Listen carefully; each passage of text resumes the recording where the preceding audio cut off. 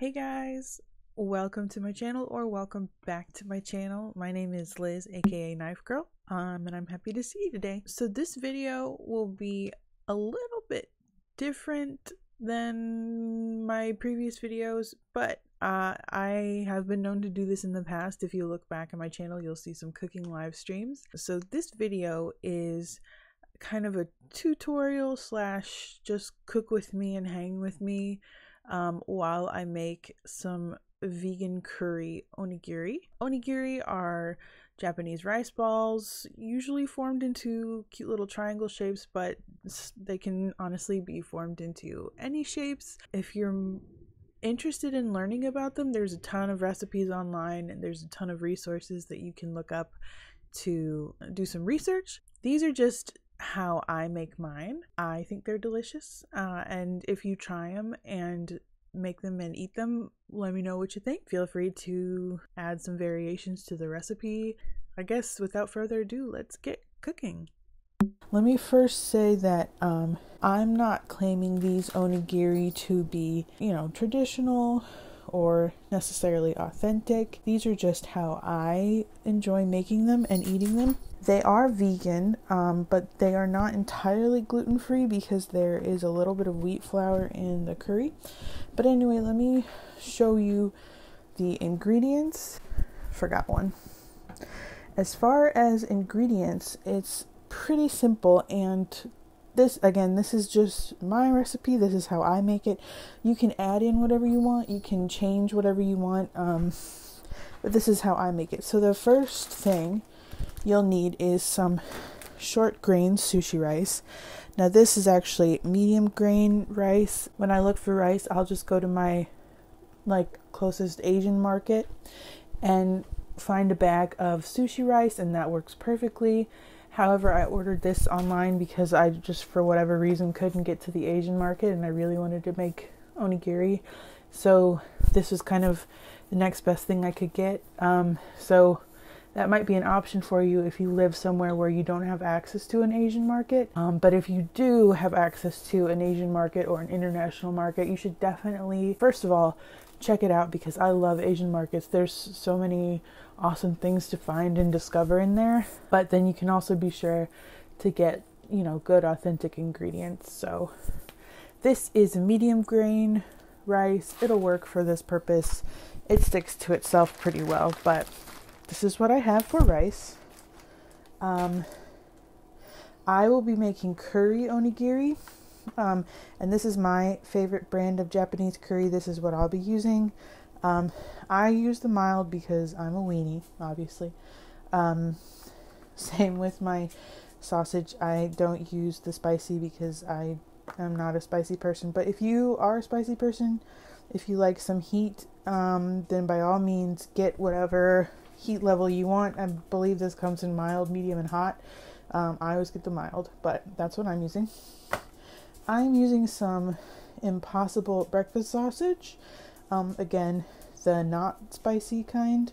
You can use whatever meat you want. You can use tofu. You can essentially just whatever you want. This is what I like to use. I like the flavor and I think it works well. And I also like being able to make something that's vegan. And then finally, just some mirin. And this is not essential, but if you were going to an Asian market to find some rice, it would probably be a good idea to pick some of this up too, because this is just kind of a rice seasoning and it kind of adds a little element that just makes the onigiri really nice. I would pick some up. It's fun to have, especially if you make sushi or rice or onigiri or anything else. It's a fun thing to have. Alright, so let's get started. First things first, we're going to wash this rice and put it in my rice cooker. So let's go. So I'm not going to point the camera to the sink because I have dirty dishes in the sink, but my rice cooker came with a measuring cup. Most, if not all, rice cookers do. So for this, I'm just going to use 1 cup of rice and essentially 1 cup of water. Here's that. I'm going to wash it. So here's what it looks like when I wash the rice. I just I put it in this little strainer thing, and then I put that in the bowl, the actual bowl, I don't know, pot thing that comes with the rice cooker. I'll fill it with water. I'll kind of give it a little swirl, and then I already rinsed this once, but basically you'll see that the water is a little murky. Now, pro tip, you can save this water to water your plants with, and it's really good and healthy for them. It has a lot of nutrients. I don't have any plants to water, so I'm just gonna dump it out for now. Oops. And I'm gonna dump my clean washed rice right in the bowl of the rice cooker, and then I'm gonna fill this cup up again with water, pour it in, and we are golden. And then I'm going to set this in the rice cooker,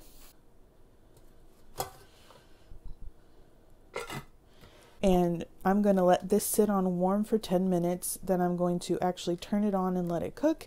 And when it's done cooking, I'm going to let it sit for another 10 minutes, and then the rice will be perfectly cooked. Now if you have a rice cooker yourself, as a lot of people do, I would just follow the directions for your rice cooker.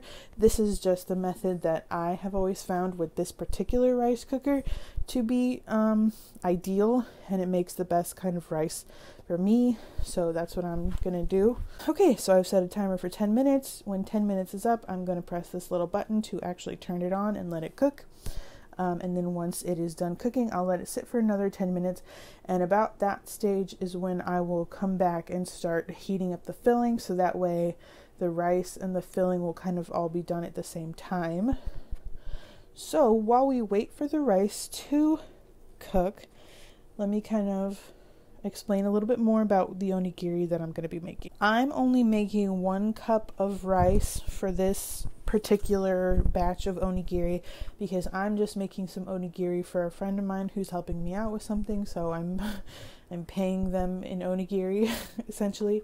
But if you were to say, if you wanted to make a larger batch to bring to a gathering or a family event or something, I've done 2 cups of rice before, and that was honestly, for me, using these ingredients, 2 cups of rice plus this whole thing of sausage plus like a brick or 2 of the curry is like the perfect ratio of ingredients, in that usually I'm able to use it all up at the same time, and I hopefully wouldn't have any left over. So for right now, since I'm only making 1 cup of rice, I'll probably honestly just use half of this, because I'm also going to be making some smaller puppy. I'm talking to the people. Since I'm only making 1 cup of rice, I'll probably only use half of this and then save the other half for another batch of onigiri maybe later in the week. So let me show you some tools that I was going to use for this video. I do have a couple different onigiri molds. I'll probably end up using this one because it's ever so slightly bigger than this. If you can see, this is like 2 together. They're fused together. This one is ever so slightly larger, so I'll probably just use this one. I bought this set from Daiso, and this one, which is slightly larger, came in an onigiri bento box set that I got for Christmas from my lovely boyfriend. And since this one is just slightly larger, I'll probably use this. I will also show you how to form them by hand, because you obviously don't need a mold. A lot of people in Japan just form them by hand, and they look really cute and beautiful that way as well. But I found that I like to, I don't know if this is, you know, proper protocol or whatever, but I like to just do it while the rice is still warm, and then I wrap it up in plastic wrap, and the kind of moisture from the hot rice keeps the onigiris, you know, from drying out until you serve them. I don't know if that's how you do it in Japan. That's how I do it. Sorry if it's not authentic. That's just how I do it. So by using the mold, it kind of saves your hands from getting the hot, you know, the heat of the rice. The last time I made a really big batch of onigiri, I was forming them all by hand, and the rice was just a little too hot, and it was like my hands were so red and almost burnt from just doing it, and it was honestly kind of painful. So for this one, I'm going to try out my molds. I haven't used them before, but I think it'll be really nice to use these.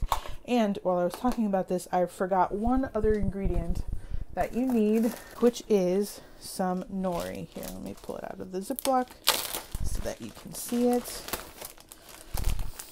So this is just some sushi nori, which is dried seaweed in kind of these sheets. Honestly, you can find these in most grocery stores, including, you know, regular American Western grocery stores. My grocery store, which is Ralph's, has just an Asian aisle, and this is where this came from, which is very handy to have. So that's something also we can maybe do real quick, is while we wait for the rice to cook, I can break these into strips, because obviously I will not be using this whole sheet of nori. I will be breaking these into strips and using a little strip for each onigiri. So let's do that then.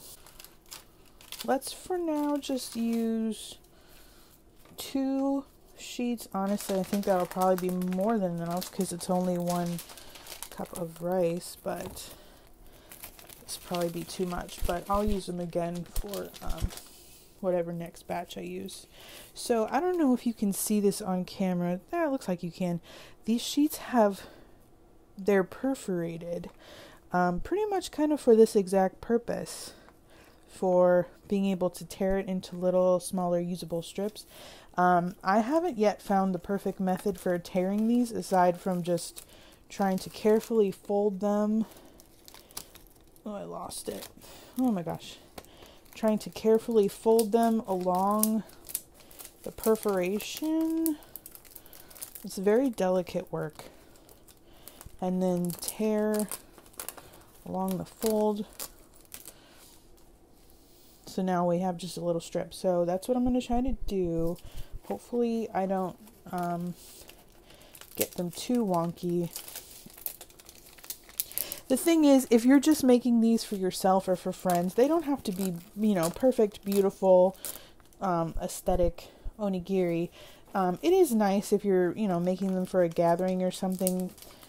Presentation in Japanese cuisine is very important and a huge element of it. So if you know, take some care to be neat and tidy and make them look as nice as you can, but it's a hard thing, and if you mess up, if you get some, you know, weird stray, you know, chunks coming out or something, like this one's, I think, gonna be a little bit wonky, then it is okay.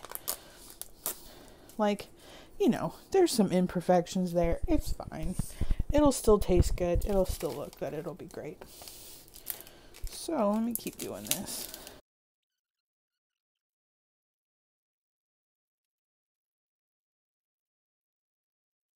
Okay, so my camera did die while I was finishing ripping up all the nori, but that's okay because I kind of got to the point anyway of you just have to walk away and let the rice finish cooking. So the rice is finished cooking. Well, it's in its last 10 minutes.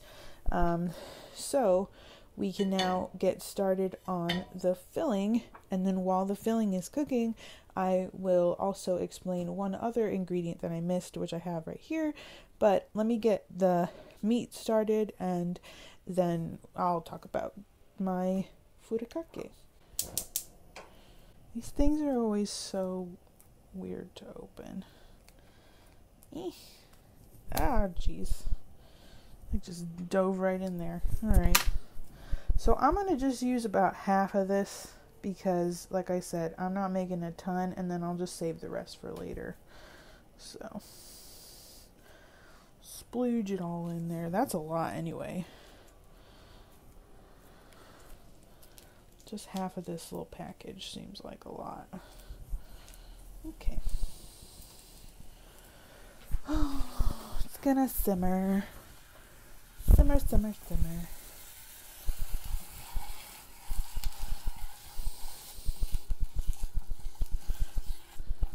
Ooh, it already smells really good. The reason that I use the breakfast sausage kind, as opposed to like the regular Impossible like hamburger kind, is because the spices that they put in this just, I think, complement the curry really well, because you know, breakfast sausage usually comes with some, you know, various spices in it, and I think it just works super well with the curry. So I'm just gonna let this brown up a little bit.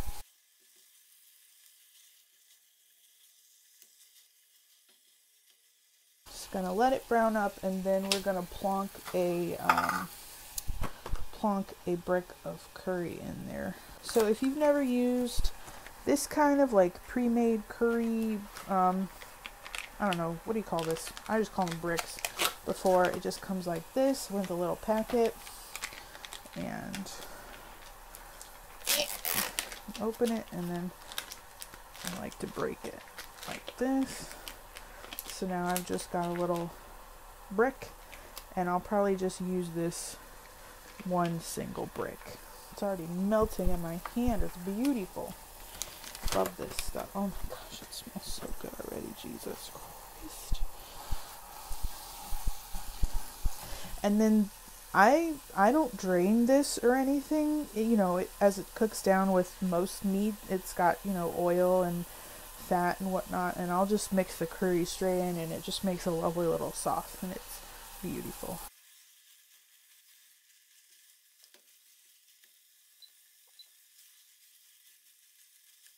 And I'll also kind of try to break it up into like little, you know, break up the big hunks of meat so that you have little bits that you can just kind of spoon more easily into the onigiri. Okay, so I think we're at a good stage where I can just plonk this right in there, and honestly, I'll probably add a little bit of water just to kind of make it more of a sauce and less of like a coating on the meat. And then this brick will just melt in there, so let's just let it do its thing and kind of melt.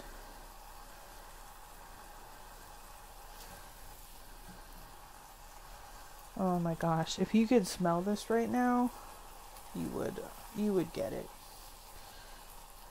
Ooh, it smells so good.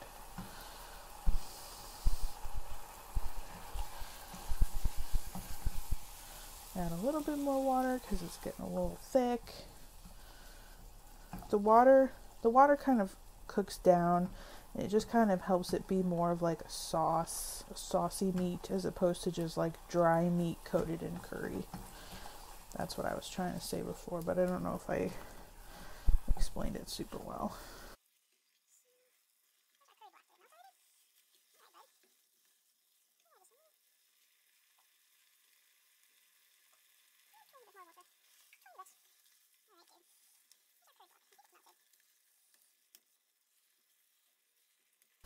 Alright, so I turned the heat off, and here's, if you can see, here's what we have.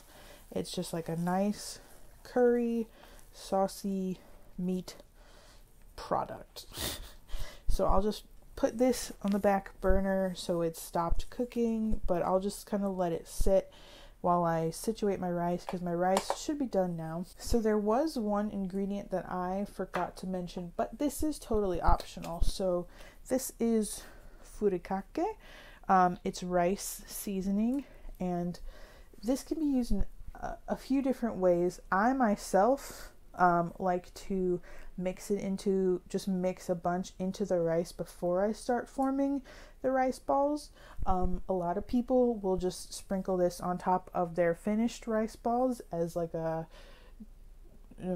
garnish kind of decoration, extra flavoring thing. So it kind of depends on what you like to do, what, I don't know, what your family likes to do. So just the way that I make it is I'm not a huge fan of just plain white rice, so I like to really flavor it up before I make my rice balls. So I'll show you what I do in a second, but I just wanted to show, I have a ton, I don't know if you can see, I have a ton of different varieties. So this one is one of my favorites. It's salmon and nori. I've got this one that just smells really good, and I'm just kind of showing you so you can see all the different like varieties. Again, this is shrimp, and I love this one too. I might put this one in my my onigiri today, but these you can get at also any Asian market. These are very popular and they use them all over the place. Actually, I found one or two of these at the regular Ralph's as well. I think this variety is the kind I found at Ralph's. So you can check your local market, but definitely an Asian market or a Japanese market would 100% have a bunch of these. They also come in like little individual packets, but I prefer the big shakers. As you can see, I use them a lot. I prefer the big shakers because I just think it's easier and I use them a lot. So this is roasted black seaweed. Let me see, I got the shrimp, the salmon. This is teriyaki bonito. This is vegetable mix. I don't think I've tried this one. I just saw it at the store and I wanted to try it. Looked good though. Ooh, maybe I'll try this today. You know what? Yeah, I'll try this one in my onigiri today. And then, oh, this one's sweet sake bonito. This one's unopened. So I think I will use this one today. So my rice is done. It is cooked. Ooh, look at that steam. It's beautiful. So my rice cooker did come with like a rice paddle, but I can't find it, so I'm just going to use this wooden spatula thing. Here is how I season my rice. Again, this is all by preference. You don't have to do any of this. This is just how I like to do it. I don't tend to love eating just plain white rice, even with the onigiri filling. I think it's a little bland, so I just like to flavor the dickens out of my rice. So what I will add is a good healthy splash of mirin. Mirin is kind of like adds a sweetness to it. Ooh, I think this will work really well with the curry because it looks like it's got some like carrots and maybe hunks of peas and stuff in there. So I put the mirin in, and in all honesty, I'll just, again, this is my preference. Maybe I probably use a lot more than a lot of Japanese people or other people do, but I like my rice to be super flavored. So mix this in a bit so it's nice and homogeneous.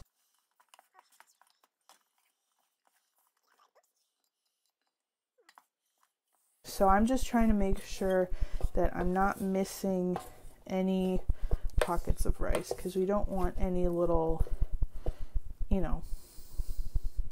any little hunks of boring white rice. And again, this is all optional. This is just how I like to do it. Maybe this isn't the correct way. I never said it was. This is just how I like to do it. So this is where we're at. I've got the mirin and my furikake in there. And let's make our rice balls. So I kind of set up the camera at this angle so I have some room to work. But just so you know, up here I have my meat, my filling. Here I have my rice. And this is how I like to situate it when I'm doing it. I have my mold. And I also have this bowl of water here. This is actually important. This is very important if you're going to be forming your rice balls by hand. So I'll show you how I do it by hand, and then I'll show you how the mold works. But I'll show you by hand first. So the water is very important because it helps keep the rice from sticking to your hands. So what I will do to form a rice ball by hand is, there we go, dip my hand in the cold water. It helps to have cold water if your rice is still pretty hot like mine is. Hand in cold water. Let me get a little hunk of it. Ooh, it's hot. Get a little hunk of the filling, a bit more rice on top, like a sandwich. I'm going to dip my other hand in the water, and then we're going to essentially start working it into this little triangle shape here.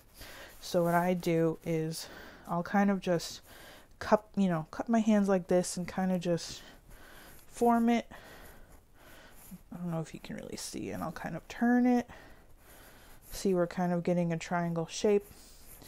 It's not going to be perfect, but it'll be good enough. So I'll just kind of smush it into a lovely triangle shape.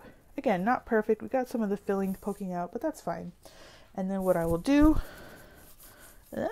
is take some onigiri, shiny side out.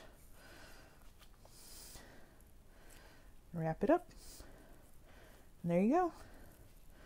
You got a little rice ball. Easy peasy. So, I don't know if I do this entirely correctly with the nori. I know if you will buy a store-bought onigiri, they will have the nori kind of packaged separately so that you can unwrap it right before you eat it and have it be crunchy. I like to wrap the nori while the rice is still hot and wet because I like it how it kind of binds it all together and makes this, cute little easy to eat package. And I like the consistency of it being more chewy. So it's up to you. And there's different ways that you can wrap the nori too. You may see just like a little hunk in the bottom. I like to do it like this so it kind of keeps it a little bit more contained and easier to eat. So there we go. So now let's try doing it with our mold. I think to be safe, why don't we just dunk the whole mold in water just so it's a little wet. We'll throw some rice in there. There we go. We'll throw a little filling. That might have been too much. Honestly, probably was a bit too much filling. I should just get a spoon. I'll do that. And then we'll throw a bit more on top. Take our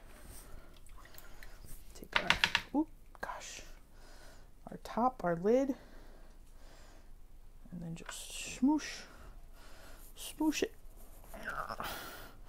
Smoosh with all your power. And then it's got this little like release thing. Ka-chow! Look, we have a perfect, oh my gosh, it's absolutely perfect. Wrap it up. Look at that. It's beautiful. What I'm gonna do is I'm gonna individually wrap these as I go, because like I said, I don't know if this is the correct way to do it, but I like to wrap them up so that the plastic wrap can kind of hold in the moisture and the steam, and it keeps them from drying out, especially because I'm going to be taking these in a couple hours to my friend who will be eating them. This one kind of got wrapped weirdly. And also I feel like wrapping them in plastic wrap, once you shape them, can kind of, give you a second chance to kind of form them up. So then you have like a cute little package, little tiny package for you. So let me wrap this one. And then we'll just go. We'll just form them. We'll just keep forming little rice balls until we run out of ingredients. Ooh, these are going to be so good. They smell so good. So I'm just wrapping them to make sure that every inch is covered in the plastic wrap. And there you go. Perfect little onigiri. So let's make another one. I think I should put these here so that way they don't get water. I don't know if this is essential, but I just feel like it would make sense to dip the mold in water so that the rice isn't sticking to the plastic. Just maybe, I don't know. Maybe we'll try it. So, a little bit of rice. big hunk of filling. Get on in there. A little bit more rice on the top. There we go. Boop, boop, boop. Take our lid. Smoosh. Smoosh it down. Nice and smooshed. Then how about this? We'll take our seaweed and we'll just fucking go right in there. Do a little rippy rappy. Ta-da! Ta-da! And we'll put that right there. Get ourselves some plastic wrap. Jeez Louise.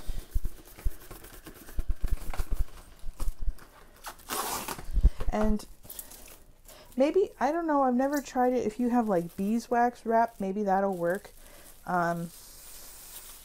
Or if there's some other more eco-friendly way to wrap these that you have, go for it. I don't have any beeswax wrap. I've not tried it.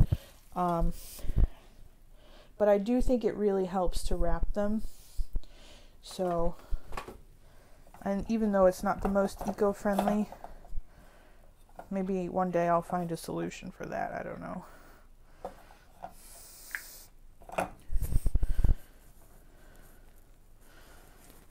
Come on, dude. Come on. Ooh, that's probably too much. Half that. Smoosh it in there. Some more rice on top. A little bit more rice. These molds are actually helping so much, and they make it so uniform and perfect. I'm going to do this from now on, because this is the first time I'm ever using these molds. Usually I've just been doing it by hand, but these are game changing. Like, look how perfect that is. Beautiful.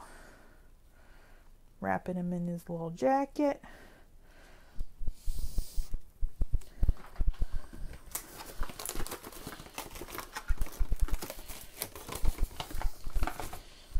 Plastic wrap. Wrap him in his little, oops, it's kind of, I don't know if you can see, leaking out the side there. Maybe I need to do a better job of putting rice all around the sides. It's fine. It'll still taste delicious, I tell you what. So while I'm doing this, let me talk about, if you Google onigiri and fillings, you can see that they come in just a huge variety of fillings. The world is your oyster as far as fillings. My two, knocked my camera. My two very favorite that I like to do are this curry. This curry one is my absolute favorite. And then another easy one that I'll do is salmon and avocado. And I'll do that one if I'm making, if I'm making some onigiri for someone who is gluten-free, because as delicious as this curry is, it's not entirely gluten-free because there's wheat flour in the actual curry mix. The rice is actually gluten-free. If we didn't have the curry, it would be gluten-free, but it's, as it is not. But if I'm making some onigiri for someone who is gluten-free, what I will do is salmon avocado. So pretty much the same process as far as the rice and the molding and all that jazz. But I will just make like a little, I'll take a can of canned salmon, like this one I'll use a lot. Salmon, no bones, no skin. And then I will take an avocado, like usually a small avocado, and one can that size of tuna will, I think, and about 2 cups of rice will be the kind of the perfect ratio. So all I will do is take that salmon, drain it, you know, do all the junk. I'll mix in some Japanese mayo, and I'll cut up the avocado and essentially just make like a whole big kind of salmon salad, you know, mixture with it all. Just throw it all in a bowl, mix it all up, and then use that as my filling for this process that you see me doing here. Whoops, I keep hitting the camera. Oh, I think I've got like one left and all of this filling, so I'll just have to eat that for lunch or make some more rice later. But let me see. So yeah, I will do that, and that's a good one. And when I keep hitting the camera, I'm so sorry. Whenever I make the salmon avocado onigiri, I will season the rice with the furikake like I usually do. I'll put some mirin, but then I'll also put some soy sauce in the rice itself because it kind of gives it like a sushi kind of taste, which I enjoy. But that is all, you know. When you make these, really you just need to play with it and see what you like, see what you don't like.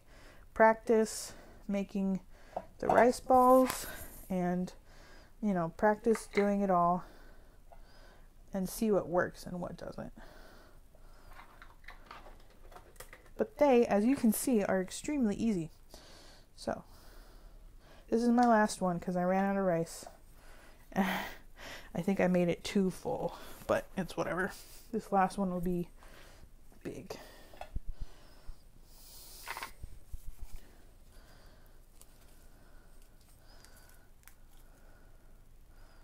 Ta-da. Oops. Bye-bye. So now let's see. This is number 6 with 1 cup of rice. I've made 6 onigiri, which is about perfect for 1 person. Probably, I don't know, depends on how hungry you are. But these are just all for my one friend, so I think 6 is fine. So that stands to reason that if you use 2 cups of rice, you would get 12, right? So maybe that can kind of help you plan if you want to make onigiri for like a gathering or something. You can plan like, okay, 12 onigiri this size will feed, you know, how many people? Are they big eaters? Should I make 24? Or is 12 going to be enough? Is it just going to, you know, a snack for everybody? That can kind of help you. Yeah, like I said, I used 1 cup of rice. It made 6 onigiri about this size. Kind of fits in the palm of your hand. And I guess honestly, I probably could have used just like a quarter of my meat, but it's fine. It's delicious. I will just eat this. Maybe I'll make another cup of rice. That's what I'll do, Ashley. Yeah, I'll just make another cup of rice for myself, and I'll put it all in a bowl and have a delicious little curry rice bowl. But that's it for now. Here's my little onigiri. Yay, how exciting. I just wanted to show you, onigiri are super awesome for like bringing to lunch, packing lunches for like kids or for yourself if you're going to work, because they're so portable and so handy. And then I just wanted to show you a couple little things that I have. This is like a little insulated, oh, it's coming apart. This is like a little insulated onigiri, I don't know, case thing. I got this from Daiso, which is one of my favorite places ever. This one seems like it's intended for some slightly larger onigiri than the ones I've made. You can make them larger too. You can make them kind of sandwich sized. But here, I can fit like 3 of them in here. Zip it up. You have a little insulated little pouch for all your little onigiri. You can take it to lunch. Take it as like a snack if you're, I don't know, you're going to the DMV and you're going to wait in line for 4 hours and you want to bring a little sneaky snack. Or maybe you're going on a plane and you want to bring some food for your journey.